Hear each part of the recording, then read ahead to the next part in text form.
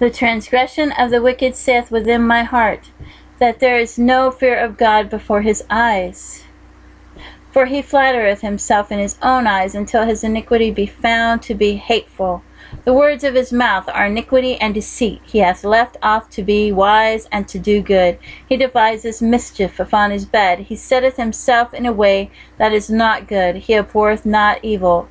Thy mercy, O Lord, is in the heavens, and thy faithfulness reacheth into the clouds. Thy righteousness is like the great mountains. Thy judgments are great deep. O Lord, thou preservest man and beast.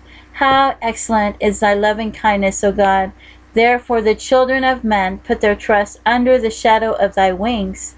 They shall be abundantly satisfied with the fatness of thy house, and thou shalt make them drink of the river of thy pleasures.